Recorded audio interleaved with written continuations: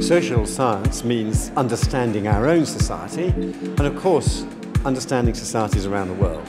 And it's really worthwhile, it's very important alongside the physical sciences, we understand how humans behave and interact.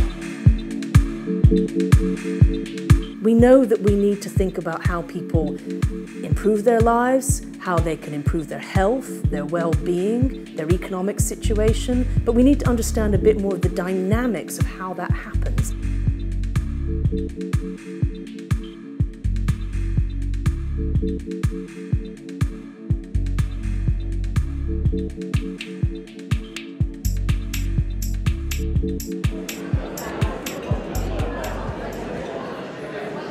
Well, social science to me is the sort of research that actually integrates everything from hard science at one end to the individual's life at the other. So it's the individual's mind, the community's will, and moving all the way even to brain science and so on. And I think people tend to think of social science as being sociology, but it's so much more than that.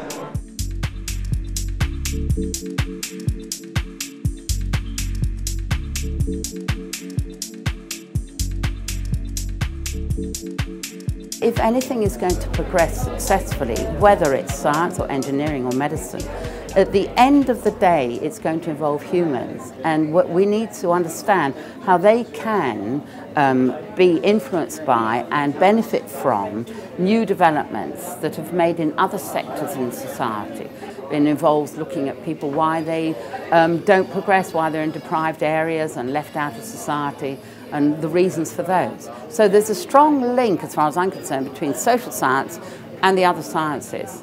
I'd say social science is the explanation of outcomes and developments in the social world, be that in the economics or politics, whatever sphere you're interested in.